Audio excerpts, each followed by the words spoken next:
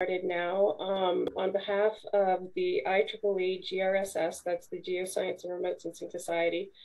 This is the GSIS, the Geoscience and Spaceborne Imaging Spectroscopy Technical Committee. My name is Amanda O'Connor. I'm with L3 Harris Geospatial.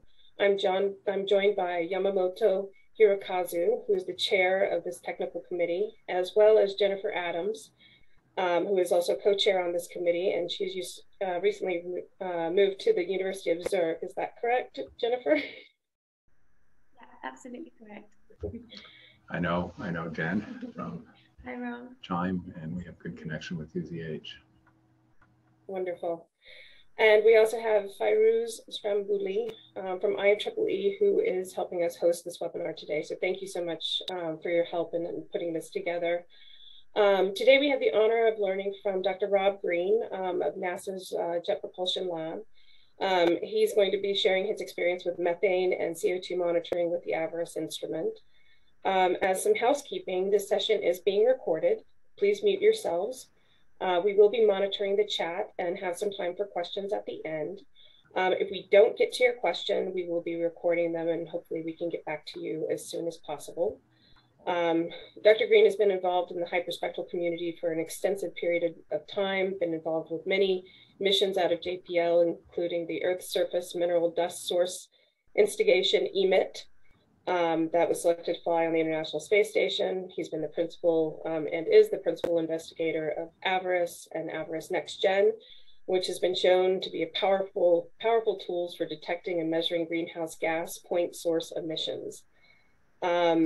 Dr. Green was the instrument scientist for the NASA Discovery Moon Mineralogy Mapper, M3, that discovered water and hydroxyl compounds on the illuminated surface. He is a science co-investigator and instrument scientist on the Mapping Imaging Spectrometer for Europa, MISE, and that will address questions related to the ability for the NASA Europa Clipper mission.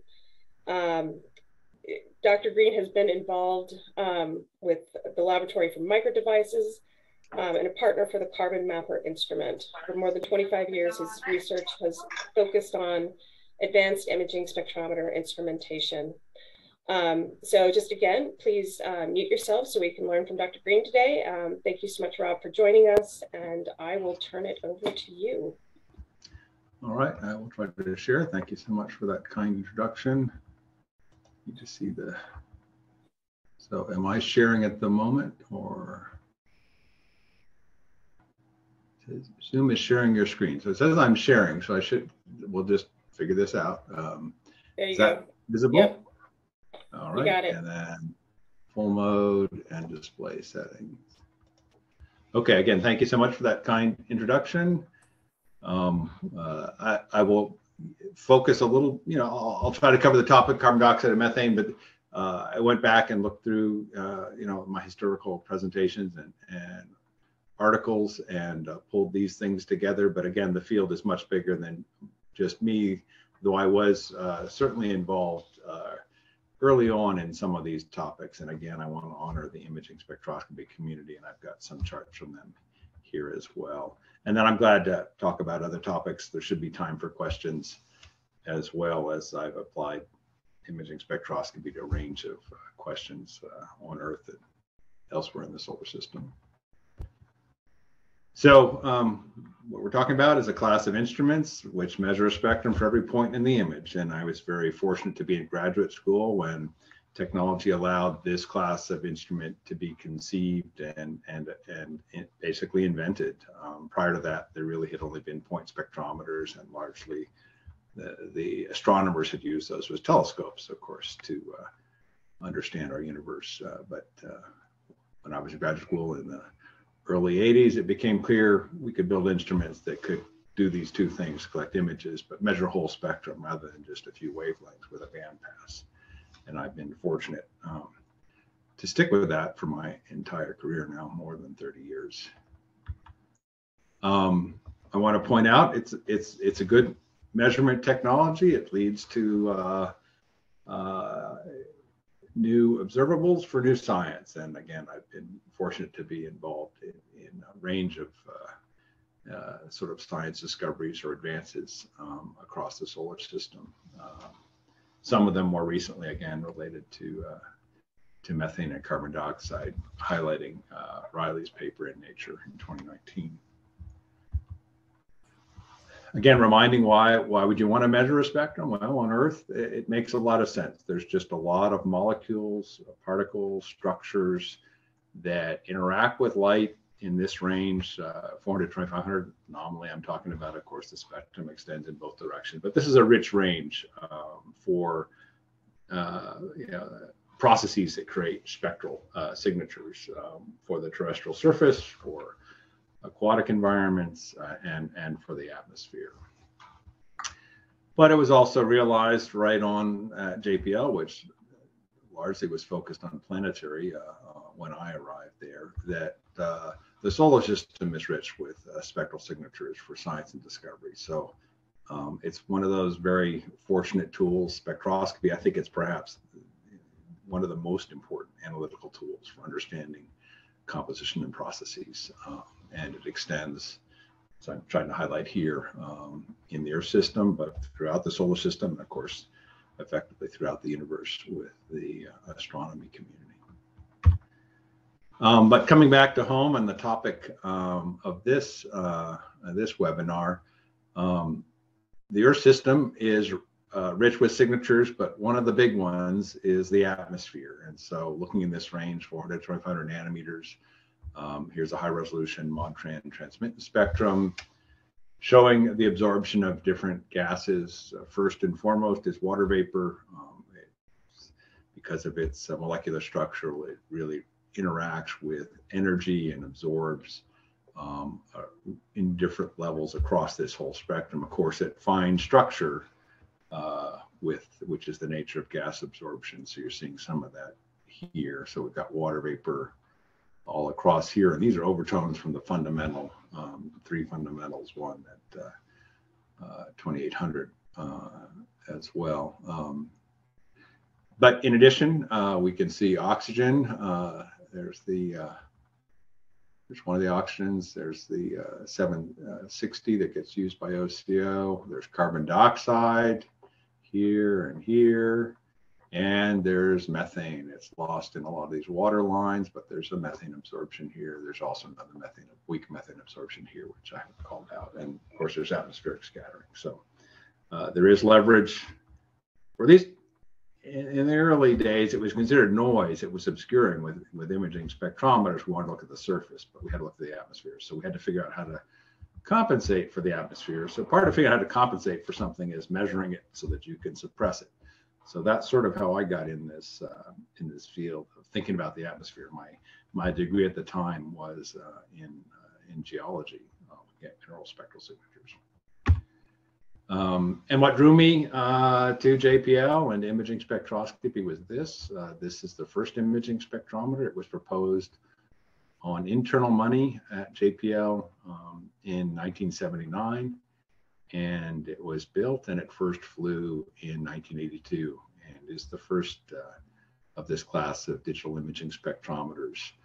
It used a 32 by 32 mercury cadmium telluride array from Rockwell Scientific, now Teledyne. So it's not a megapixel, it's a K pixel detector array. Again, it flew in 1982 and early on made discoveries, not of new materials that we didn't know about, but the occurrence of materials in places we didn't know they existed. So here was the discovery of the occurrence of the mineral buddingtonite at Cooperite, Nevada, which again sort of cemented the initial evidence for the power of this approach, that if you have a whole spectrum, not only can you measure and characterize things you know are present, but you can look for things that you don't know are there, and quantitatively show that they're present. So that was the early imaging spectrometer work. Based on AIS, JPL proposed to build AVIRIS in 1983. And that's about when I met Greg Bain at my university at Stanford at the time. And decided I was already working on with the point spectrometer and very interested in this new technology. So that drew my focus towards trying to get wrapped up with JPL and what they were doing. So AVIRIS first flew in 1986. It flew last year. It's planned to fly this year. So it'll be one of the longest flying instruments airborne on record. I think we're coming up on 35 years. And I expect to retire when it retires. But anyway, it's been very successful. If you just put AVIRIS, which is a wonderfully unique acronym, fortuitously into Google Scholar, you'll find 30,000 results. And most of them are really related to AVIRIS because no one else has decided to use that acronym. It's quite a large instrument. It flies mostly on an ER2 at 65,000 or 20 kilometers altitude. But you'll see some data sets here collected at lower altitudes in different platforms. But again, it fulfills that vision of measuring a spectrum for every point in an image. This is the Southern Bay Area, about 11-kilometer swath, and a full spectrum from 400 to 2,500 nanometers. These are the two strong water bands shown over here. So moving on, again, the atmosphere immediately became clear with the measurement of AVIRIS beyond the spectral range of AIS, which was much more limited with only 32 spectral bands originally. There was a bit of a trick to make that 64, but we'll leave it at that. AVIRIS measured this whole range, and again, the atmosphere was fully in play. Here, I've convolved the atmosphere to the nominal 10 nanometer bands of AVIRIS, so you can see those different elements, and it's a very different story than at the time. Landsat Thematic Mapper was the remote sensing tool of choice. And there's been a long history explaining why it might be better to measure the whole spectrum if you could, instead of a few wavelengths. But we won't go into that here. So the atmosphere was in play. We needed to understand it to see the surface to try to suppress it. So I got involved very early. And again, driving home the point, water vapor is the #1 element, and we'll go from water vapor into methane and carbon dioxide. And the thing about water vapor is it's highly variable too. Not only does it impact almost the entire spectrum, and here I'm showing the influence of water vapor as you go from effectively no water vapor, which you might find in the winter at high altitude, to very heavy water vapor. So 50 precipitable millimeters means if you condense the atmosphere, it would be 50 millimeters or 5 centimeters deep. So that would be a strong absorbing atmosphere. And then you also have very dry atmospheres, and you want to be able to look through the atmosphere and compensate for these effects to answer your questions if it relates to the surface. So water vapor is important to be able to characterize and compensate for. So I was fortunate again. I arrived at JPL, I think, circa 1986, and AVIRIS was starting to fly. Got involved with the program, got involved with, again, one of my mentors was Jim Connell, who's since passed away, and Jack Margolis in this list. Greg Vane, of course, wrote the AVIRIS proposal. So we realized right away we had leverage to measure water vapor, and we were going to need to compensate for it. So this was a very early article. Again, this work was done from 1980s, measurements made, I think, with AVIRIS in 1987. And we were just using a simple ratio in and out of a water band to try to assess water vapor. But there's an early image. I had to grab this from a digitized publication. I don't know how many of you actually have digital files on your computer that extend back to the early 80s. I don't have so many, but some of these documents did get digitized, so I could find this one. So this is a map. There's Ivanpah Playa, this is the Clark Range. So it's low altitude, high altitude, topography, and it's hard to see the color bar. This originally was in color. We had more water vapor down in the valley, less water vapor up on the mountain, driven by path length. So right away we could have the sensitivity to measure water vapor, and we needed it because we wanted to suppress the water vapor to see the surface cleanly. That went on. I wrote this article in one of the AVIRIS workshops. Didn't make it into the journal literature, but it's out there. Working on an algorithm to get water vapor here, realizing that we needed to not only assess the water vapor, but realize that when it's over green vegetation, that there's leaf water, liquid water, same molecule, different phase, overlapping absorption. We wanted to solve for both at the same time. So By this point, we've gone beyond simple ratios to spectral fitting, and there's a fit between AVIRIS measured radiance and ModTran modeled radiance, also allowing for the presence of leaf water. And this two locations, this is Rogers Dry Lake, and this is a water vapor map and plume moving through the field. Apologize for in color, I wasn't able to find that. But it showed two things: water vapor is highly variable and it's moving through time, which is another factor. It means that's another important point for all these gases, water vapor in particular, is that, you know, a single measurement at one instant in time, especially for water vapor, is not true at the next instant in time. So not only do you need to know the water vapor to correct for it, you need to know the right water vapor. You need to know the water vapor for that spectrum that you can't use radiosonde or some other method. And I'll add just a little bit more. Not only do you need to know the total column, but you need to know the total column in the path of that spectrum. And that spectrum is illuminated from the sun to the ground and the ground to the instrument. So that's, you need to know water vapor in that specific path if you're going to correct for it. So fortunately, when you measure the whole spectrum, you have that leverage. You have the water vapor signature from the path that you care about, which is from the sun to the surface to the thing you're interested in to your instrument. So we were able to come up with algorithms and take advantage of that to derive the water vapor on a spectrum by spectrum basis or pixel by pixel basis. And then we can use that to understand water vapor, or we can use that to compensate for water vapor to look at the other signatures on the surface of the Earth. And this is a map, again, because we were compensating for vegetation at the same time. This is showing our mapping of surface canopy water and water vapor in a local area where there's some alfalfa fields. So there's a nice alfalfa field where we could map the water in the canopy. That has relevance for ecosystems, and do a better job of accurately measuring or deriving the water vapor in the atmosphere. So we'll get to CO2 and methane, but it began here with water vapor. And then I took that further when I was working on my PhD to solve for all three phases of water. The last one indicated we had water vapor and leaf water. Well, water also exists as a frozen compound on the surface of the Earth. So I had this nice AVIRIS data set over Mount Rainier, where we have all three phases: ice, liquid water, and melting snow, and then vegetation and water vapor. And we have characterized the liquid and solids with the complex refractive index, and then we use the radiative transfer for the water vapor. And we could go from this nice image of Mount Rainier to know a map where ice is red, liquid water is green, and water vapor is blue. When the snow is melting, it's yellow, it's got red and green, and you're seeing the blue down below. So again, water vapor, we've got a pretty good handle on it pretty early in the need for AVIRIS, and it was interesting in and of itself here. Liquid, when snow is melting, is a topic of interest as well.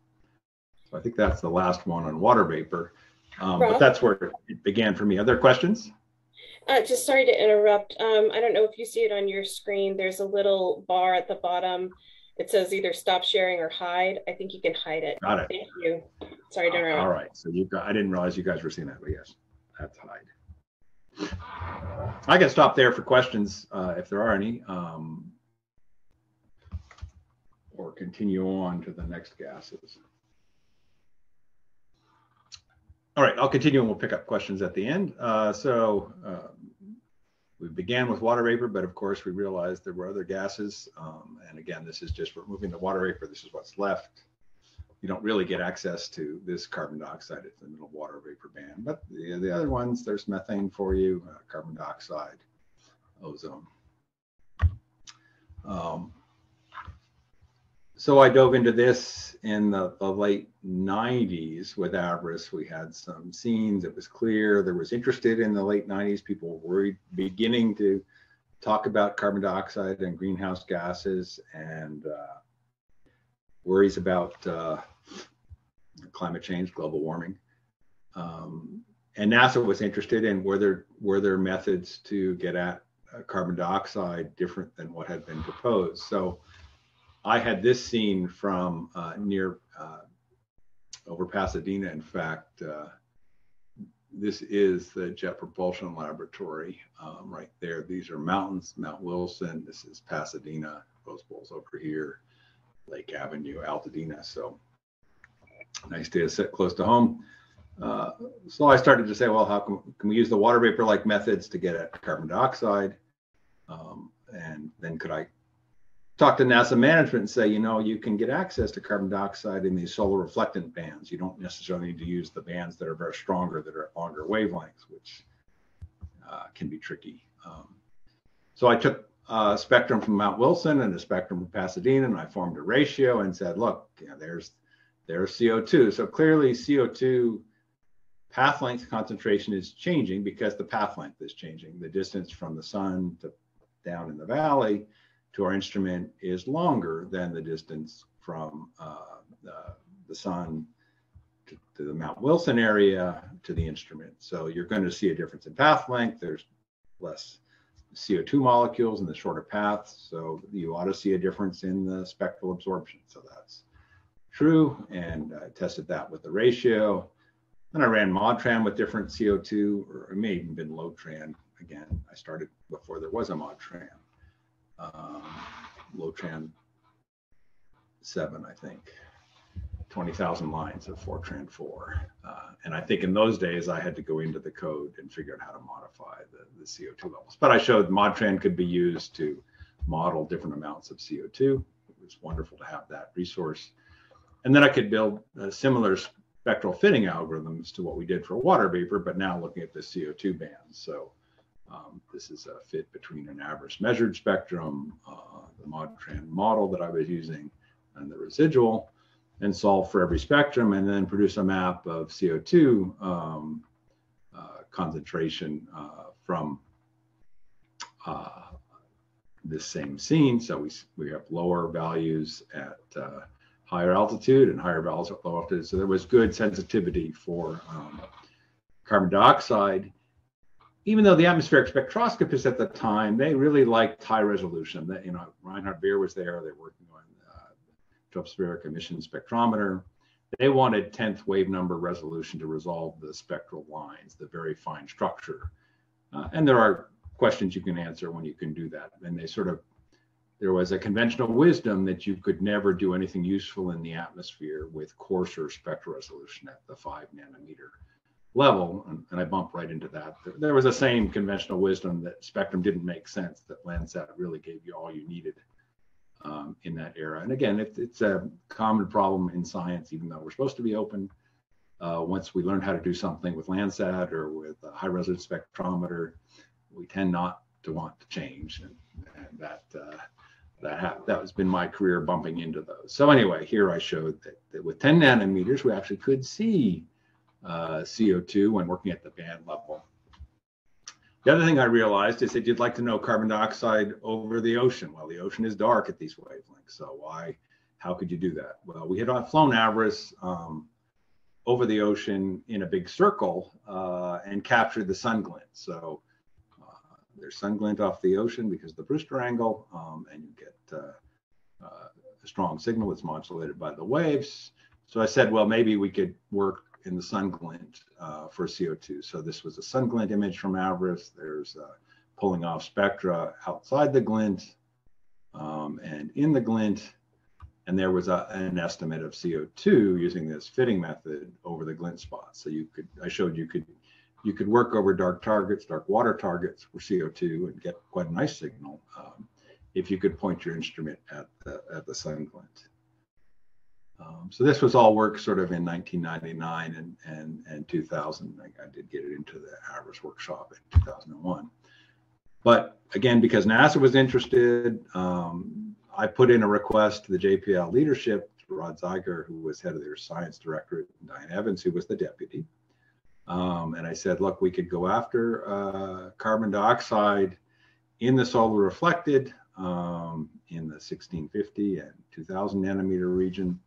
And we could even work over water with sun glint. So I put that request in. That request for internal funding to write a proposal was accepted. And I was a co-I early on, but later on, because I was mostly working on the surface, I stepped away from that. But I ran some of the early studies on what OCO might look like. My leaning would have it be a coarser resolution spectrometer, but you know, I was willing to, the atmosphere team knew what they wanted to do, and they proceeded to move towards a finer spectral resolution, coarser spatial resolution. But I think we're coming full circle now, but that's what happened in the early 2000s, and that led to OCO, again, which tragically failed to reach orbit, but we were able to then rebuild it in OCO2 and then our OCO3 with spare parts.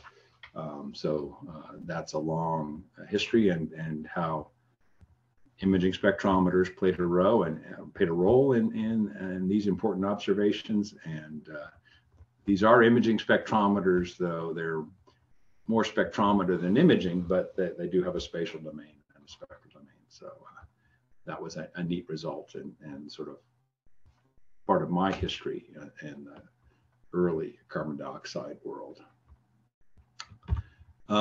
So anyway, I was looking through my chart, said, well, there's carbon dioxide elsewhere. I would share it with you guys.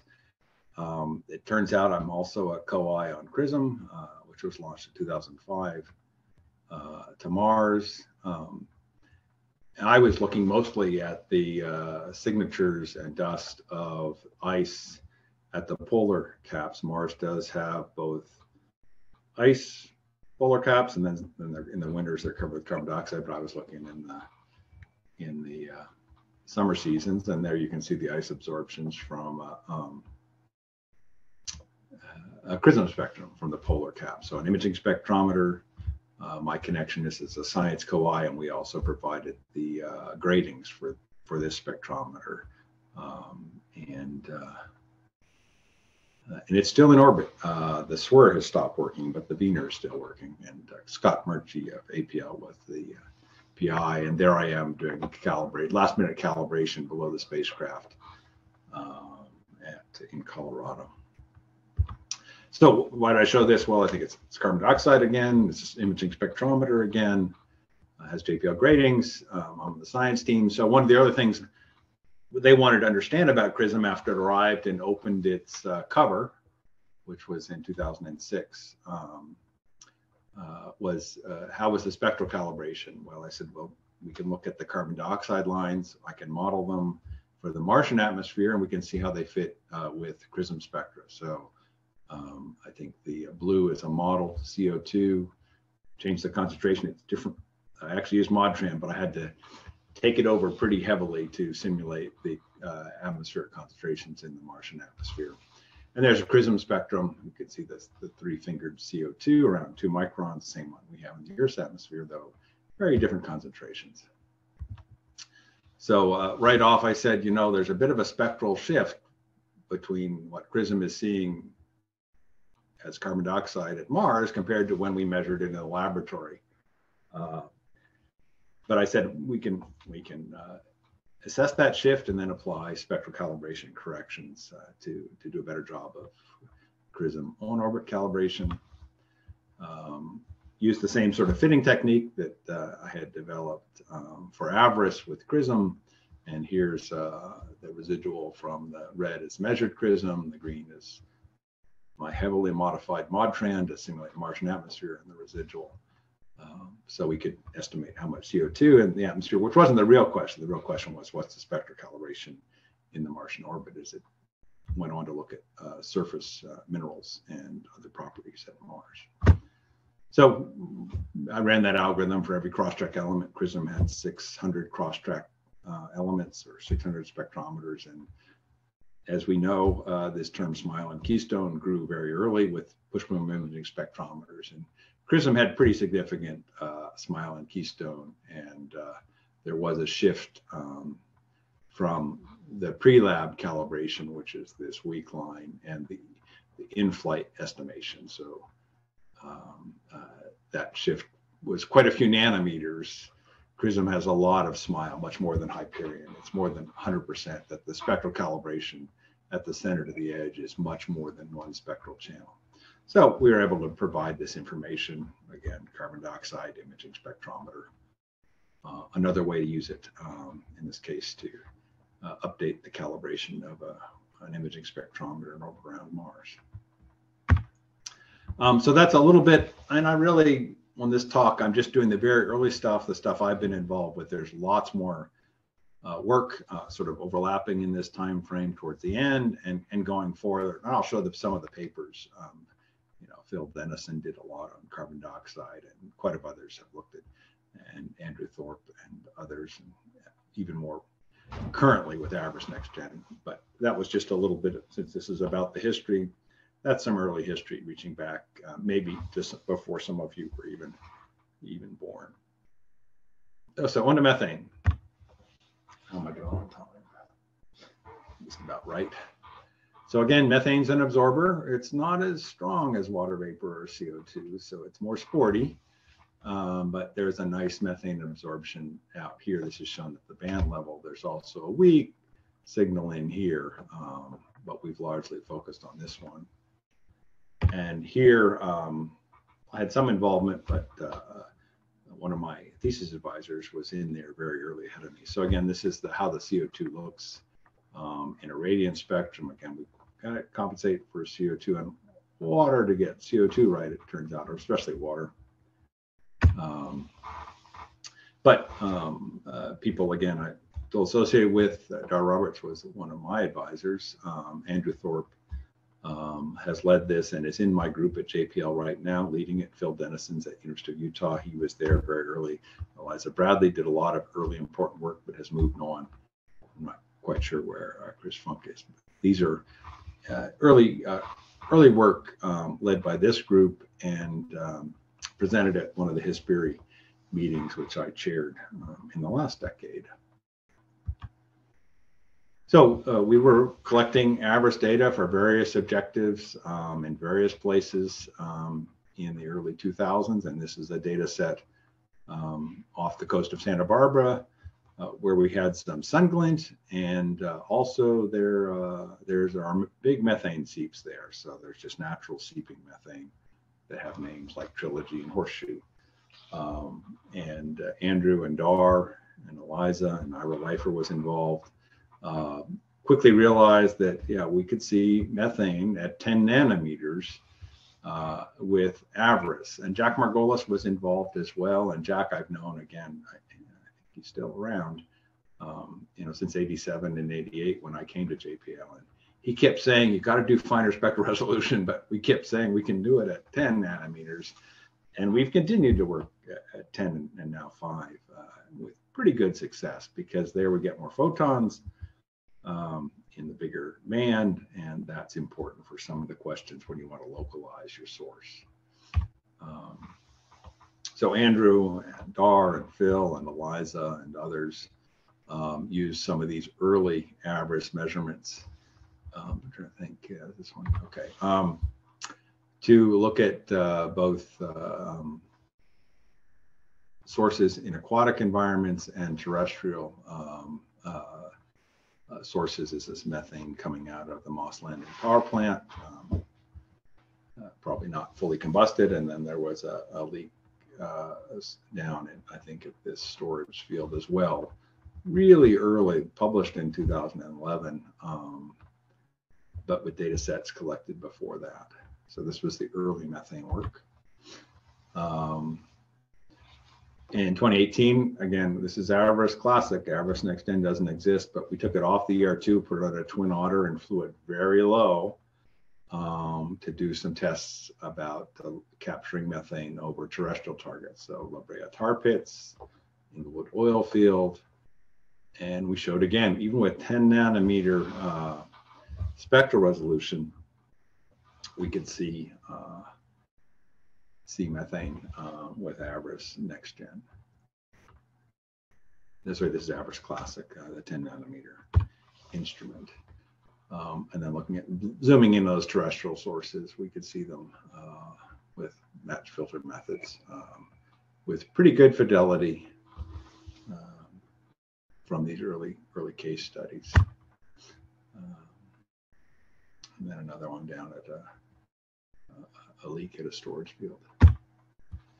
And this group was working on, now that we can detect it, let's try to get it to So you want to detect it, measure it, and then you'd like to be able to look at the emission rates, which means you have to say something about wind speed, but trying to quantify it in terms of parts per meter, parts per million per kilometer column with a matched filter method. So once you've got access to a new observable, then you want to begin to quantify it and use it to answer both science and applied questions. And methane came about in this time frame. I also looked at marine sources. We responded with AVIRIS Classic to the Gulf oil spill. And of course, there we're primarily looking at oil, but we were flying a lot of oil fields with drilling platforms and extraction platforms, and some of them were leaking CO2. So again, work of Dar and Andrew and that team showed that we could map methane, and there's a beautiful image. Again, we were flying on the ER2, but fairly low with 7-meter samples, but a beautiful plume of methane coming off that oil rig in the Gulf of Mexico, again, showing that even at 10 nanometers, we have leverage at methane.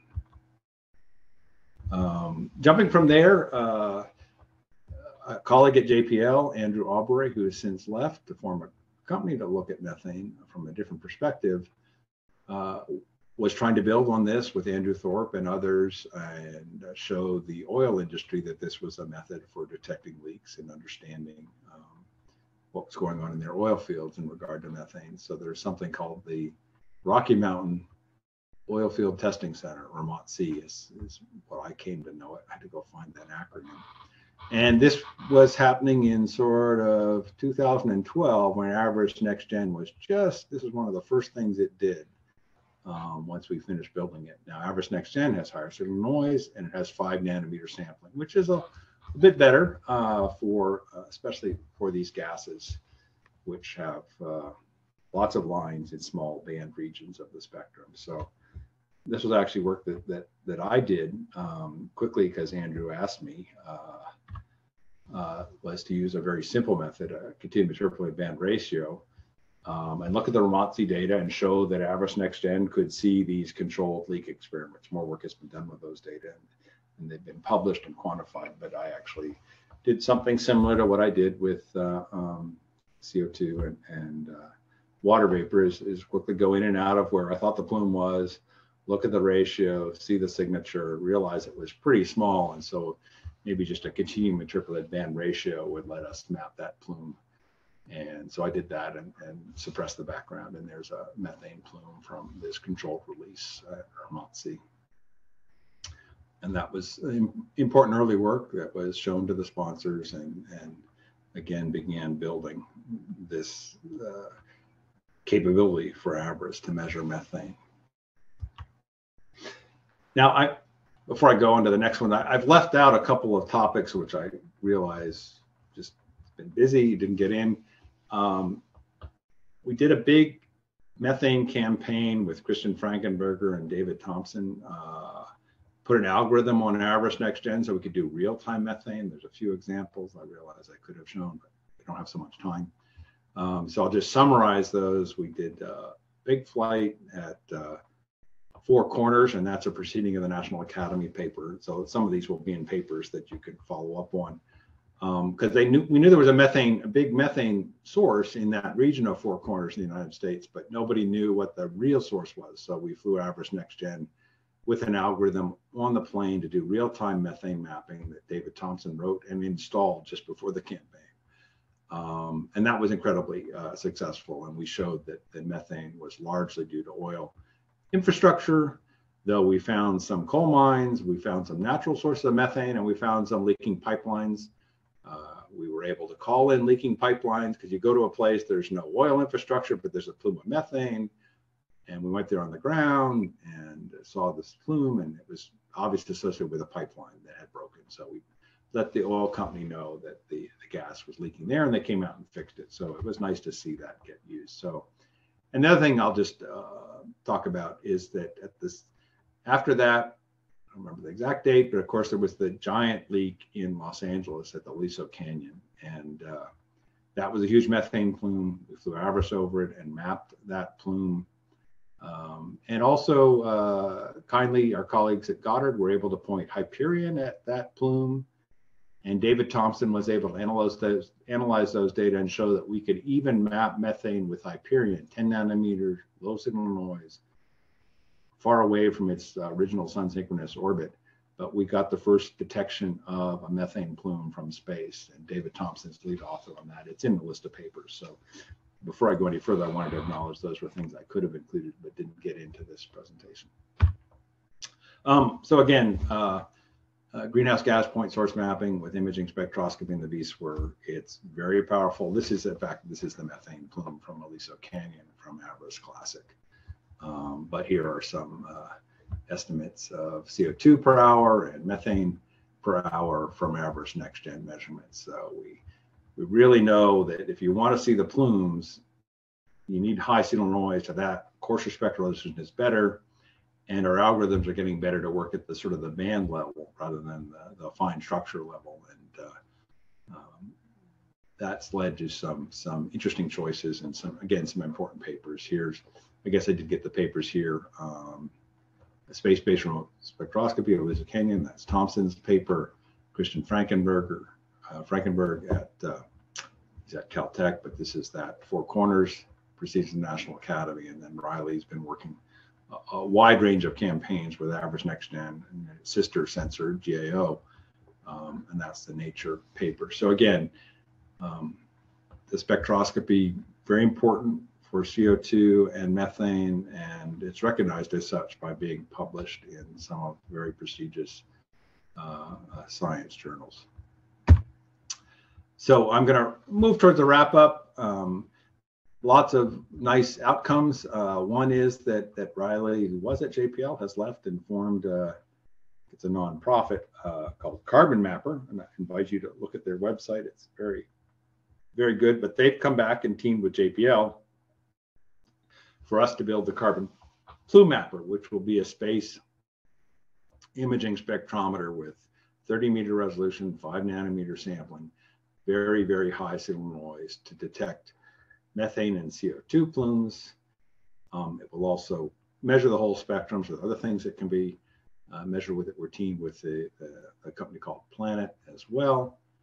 And the idea is eventually this will grow to a constellation that will be able to help monitor methane and CO2 and help people mitigate it. Methane is really important for mitigation because it has a fairly short lifetime in the Earth atmosphere. So if you could stop injecting into the Earth atmosphere, it will dissipate, and that could take, I think, 1/3 of a degree C off of warming, the warming forcing in the Earth's atmosphere. CO2, unfortunately, has a much longer lifetime. So if you stopped all CO2 going to the atmosphere, you're still in for 100 years before that, or more, I think, before that. And we're using at JPL our very best technologies to build this next generation space imaging spectrometer. So just, I think I've shared these and glad to share them again. Lots of publications of this work, track record, evidence. I'm not including any of mine, which are more in conference papers, but Dr. Roberts did remote sensing environment in 2010 on methane. Eliza Bradley, Andrew Thorpe, deeply involved as he was working on his PhD in this area and has since joined my group at JPL. So this is also lovely. I guess that stayed in. I meant to. So I'm sorry. This next one is a little bit harder to read, but again, it continues all the way to 2001. Though I didn't get this fully scaled for this, but again, the rate of papers is growing dramatically in 2018, 19, 2020, looking at methane and CO2. And I think these papers were selected to ones that really use the AVIRIS Next-Gen and AVIRIS Classic measurements. There are other papers, of course, with elsewhere, but this is a rapidly growing field as it relates to the current climate change crisis that we face. Nice example of that publication trend, which I think is good evidence. A couple of websites. There's Methane www.jpl.nasa.gov, and of course there's at the AVIRIS Next Gen site, there's greenhouse gas mapping. You're welcome to look at those. We have data sets and other information that you can use to assess different algorithms with methane and CO2 at these levels. So I'm going to try to wrap up so there's time for a conclusion, but I will say something else that has kept me very busy, including with a science team meeting this week on Monday and Tuesday. Didn't have as much time to prepare for this as I would have liked, but again, the Earth Surface Mineral Dust Source is an imaging spectrometer that I'm PI for that's planned to launch on May 1st this year. We're going to look at minerals in the arid land regions of the planet with advanced spectroscopy and address some questions related to radiative forcing, but these data will be available to everybody through the land processes stack, and there's lots of additional value, including methane and CO2 that can come from these spectroscopic measurements. And again, because it's what I'm focused on these days, here's a picture. That's the optical design. That's what we said it should look like in CAD, and here it is coming together at JPL. And it's going into its final thermal-vac cycle, and again, getting ready to deliver to the Cape and launch in early May. I'm also pleased to report it's very well aligned. I've been clear that what we're doing is flying a lot of spectrometers in these push broom instruments, whether it's Hyperion, which had 250 cross-track spectrometers, or CRISM had 600. And we really want them to have the same calibration. Hyperion had a fair bit of smile or frown, CRISM had a lot, but we really nailed it with EMIT. It has 1,240 cross-track spectrometers, and they all have the same spectral calibration to less than 2% of a channel. It has effectively no smile and no keystone. And this enables the most, the most sophisticated algorithms. So I'm pleased by that. I've said it was important to do, but sometimes saying something, you also want to be able to show it's possible to do it. So we have shown it's possible to do it now with this and another spectrometer that we're going to deliver to the UCH, which has this good alignment called CWIS2. So I think I'm going to stop there. I haven't covered everything. It's not possible. Left a few things out. I tried to allude to those, but I'm glad to answer questions in regard to what I presented or other things related to this class of instrumentation. So thank you so much for your time. Thank you very much, Rob. This was a great presentation. Really appreciate your time for this. I have a couple of questions in the chat that we can ask, but if anybody would like to ask anything before I get started with those, please feel free to chime in. We've got cameras on now, probably with low Yeah.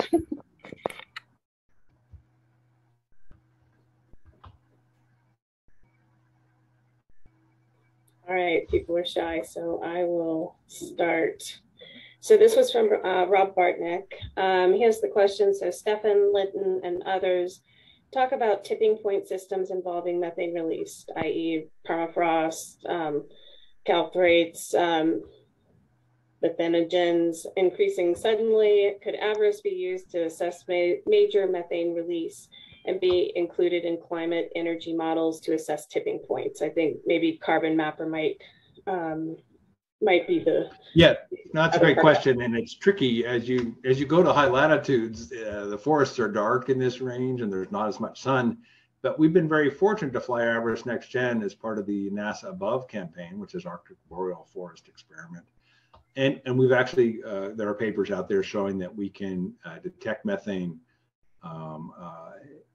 localized leaks associated. This seems to be mostly associated with aquatic systems, like you'll have small ponds in the forest, and there's methane coming out, particularly around the edge where there's vegetation and it's in the summer. So I think, yes, this method can capture methane sources even at high latitudes in some of those potential tipping point sources. It could play a role in certainly localizing, and again, Carbon Mapper is the spaceborne incarnation of AVIRIS Next Gen effectively. Great, thank you. So another question regarding lessons learned from AVIRIS, how can they be applied to future spaceborne imaging spectrometers? Yeah, okay, so there's three things. First of all, what I say, signal noise matters a lot. So build a system that has ability to collect a lot of photons, and that you get, cornered by physics. You're in an orbit, with only so much integration time. So that feeds back again spatial and spectral resolution. And second, so high signal noise, and then low artifacts. So try to keep the SMILE, the Keystone, those other things, really try to keep those low, collect good spectra, and then build a stable instrument. So high signal noise, low artifacts, and make it stable. If it's stable, then you can calibrate it. If it's not stable, I don't care what you do. You can put an onboard calibrator on it, but you end up just chasing your tail trying to keep the instrument. So those are my top three: is get the signal noise, lower the artifacts, and make sure you pay attention to stability. And then I think those are the lessons that I've learned, because I started out with AVIRIS Classic, which had low signal noise, poor artifact performance, though not too bad, and it was very unstable. It just changed every time you turned it. So I learned those. Fortunately, we were able to fix AVIRIS Classic, and now it pretty much meets all those requirements, and AVIRIS Next Gen by design does. Great. Yeah, thank you. I like how you condensed that down to three things. How can instruments such as AVIRIS, another question, how can instruments such as AVIRIS or other imaging spectrometers be integrated with other satellite missions that measure CO2, methane, such as Sentinel-5P or the upcoming CO2M mission? Well, it's very natural and obvious that both AVIRIS and Carbon Blue Mapper are going to see the localized sources. So we can attribute specifically, okay, it's this wellhead that's leaking. And those big ongoing methane and CO2 and future CO2 give us regional and sometimes localized regional hotspots. That there's a lot of methane here, a lot of CO2 here. But you might want to refine that and say, okay, it's this specific wellhead, this refinery, this pipeline that's leaking. So they complement each other wonderfully, because of course the higher spatial resolution ones need to be targeted. We need to know where to look. So there's the complementary, the coarser spatial resolution that are giving sort of global, regional, and quasi-local indications can then guide where you want to point your airborne assets or your spaceborne assets to really pick off the localized sources, so then you can mitigate them.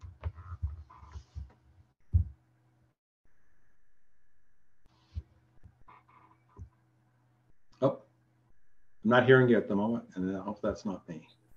I had a cat meowing outside the door, so I muted. So I can't hear you. I don't know if you guys can hear me. Can you hear me? I can now. Okay. Yeah, I had to mute for a moment. So Durbin Keeler asks, do you quantify the uncertainty in methane detection in any sort of formal way, i.e., do you represent the uncertainty in your estimates or results? Yes, and in fact, if you look at I showed some of the early work where there was less of that done, but if you look at some of the more recent journal articles, the Proceedings of the National Academy, Dave's paper on the methane leak in I can't remember exactly which journal, and Riley's paper in Nature, they're absolutely quantified. There are units put on them, not just simple detection, but measurement, and then quantifiable uncertainties. The IMAC-DOAS is the method that Andrew Thorpe and Christian Frankenberg. So I would refer to those journal articles that it's absolutely quantified and with uncertainties. Okay. Another question, this is a little bit specific on a type of field. So Rob, can you please share your thoughts on what would be needed to quantify methane emitted from rice fields? I think these spectroscopic methods can quantify that. And I think we've even done it with AVIRIS Next Gen in the Central Valley, California, where a lot of rice is grown. And we've looked at, actually, dairies are another big source. So again, a lot of these papers talk about the segments. There's agricultural sources, including dairies and rice fields. There's landfills turn out to be a big one. And there's the oil infrastructure, both the extraction part and then the transmission with pipelines and power plants. So there's a number of very nice papers that break that out, and rice fields and agriculture. There is leverage, and we've seen evidence for it. They aren't quite as nice localized plumes, which are, easier, but we've been showing even with AVIRIS Next Gen that we can see, you know, the localized sources from things like rice agriculture. And I guess just a reminder, I'm sure a lot of people on this webinar know, AVIRIS data is publicly available. You guys have a great site for being able to download past collects and certainly look at these types of features over the objects that Rob was just discussing, you know, landfills, rice fields, where, you know, AVIRIS is obviously an aerial instrument and you don't have necessarily global coverage, but many of these areas have that type of coverage, so you can certainly work with the data that's been collected in the past. Rob, do you have any comments on that, or just you know, how people can? Yeah, no, absolutely. All our data is publicly available under NASA's Earth Science Data Policy, and I want to give NASA great credit. I think that policy has caused other nations to follow it, and that's good for us all. And NASA is really pushing open science right now, so we're also working to open source all our algorithms and everything, so that other people can reproduce the results with those algorithms. So, yeah, no, reach out. You should be able to get access to the AVIRIS data through the website. Great. I see we're almost up to time. I have one more question in here. Can the new satellite-based and multispectral instruments with higher signal to noise but lower spectral resolution be better than AVIRIS and EMIT to detect more dispersed, lower concentration methane sources? So, I mean, I can be controversial. I have not found much value in multispectral, and that's just it. And you can go ahead and try to prove me wrong, but I'd take a spectrum any day. And I don't know what lower resolution is, coarser resolution, or you mean finer resolution? Finer resolution, there's this trade between the spectral resolution and the signal noise. And as it gets finer, you get fewer photons, your signal noise, no matter how good your detector, you can have a zero noise detector, you still get shot noise. And so it's a tricky trade. It seems right now that we can do really well, you know, in probably the 5 nanometer, maybe down to 1 nanometer spectral range. Though if you go from 5 to 1, you just got 1/5 the photons, and that's pretty ugly. And then you need to satisfy stability and artifacts. So, yeah, I don't think multispectral. You have to have a whole spectrum, because you need to. I tried to point out with both the water vapor, CO2 to some extent, you have to solve for all the background confusers, and so the multispectral does very poorly at that.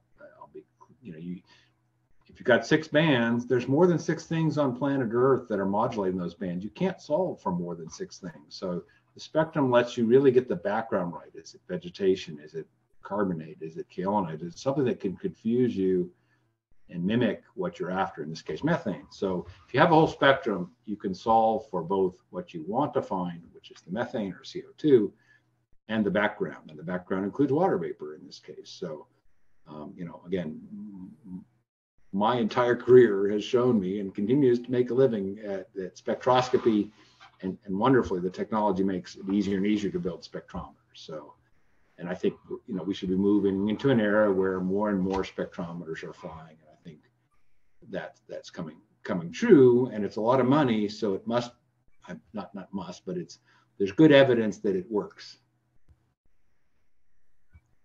Yeah, thanks so much, Rob. I'm very excited by Carbon Mapper and all of the other instruments that are coming. Yeah, SBG, Europe has CHIME, India, China.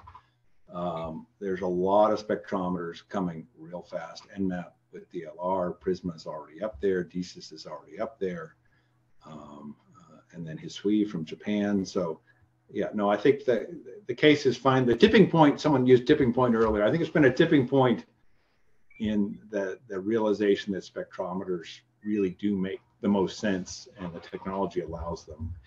And it was not that way when I began. I can't tell you how many times I was assured it was a waste of time to measure a spectrum.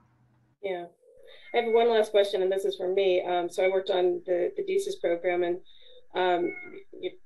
so on the ISS, there's obviously challenges. Calibration is always a challenge with any kind of imaging spectrometer.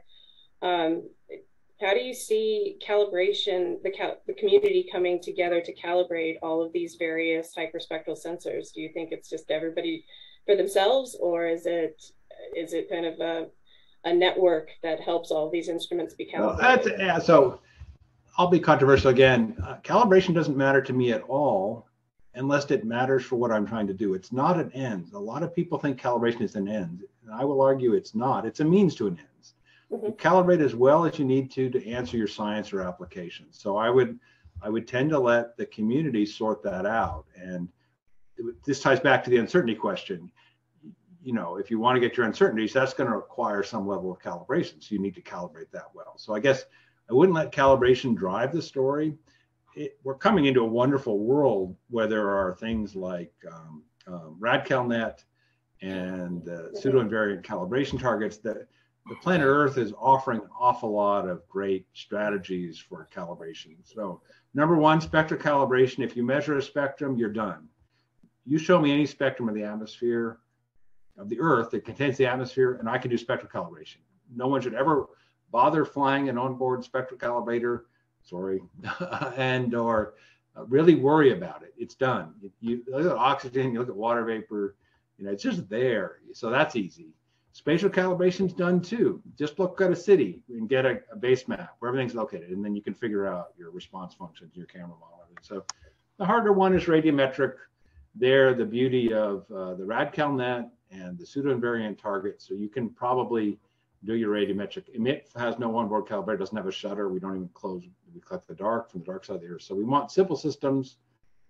Onboard calibrators are very tricky. You end up worrying, is your onboard calibrator changing more than your instrument? Which one's changing? They cost a lot if you put them in orbit. So I think we're going to move to the world where that's less important.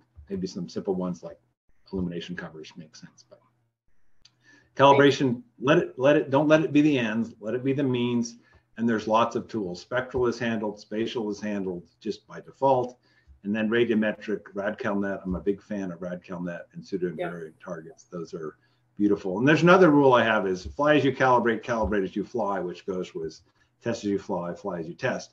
That onboard calibrators never produce the signal you want. You need this calibration signal that is the one that's consistent with the Earth's radiances. So that's, again, the beauty of RadCalNet and pseudo-invariant target. Those are calibration targets that are consistent with what Earth is offering us to measure. So that was a little bit of a hobby horse. No, thank you for that. I appreciate it. So we'll wrap up here. I did put my email address in the chat box if you have any additional questions or feedback, that sort of thing. There's also a link to the GRSS YouTube page where this presentation will be posted. Thank you so much, Rob. We really appreciate your time. We also appreciate all of our attendees and the questions that you have. These types of encounters help us promote this community, and I'm really excited to see a lot of advances in the hyperspectral world to come. And Rob, it looks like you have something to say. No, I was just giving a thumbs up. It sounds good to me. Okay, very good. Well, thank you, everybody, and I hope everybody has a wonderful weekend. Appreciate it. All right, take care, everyone. Bye-bye.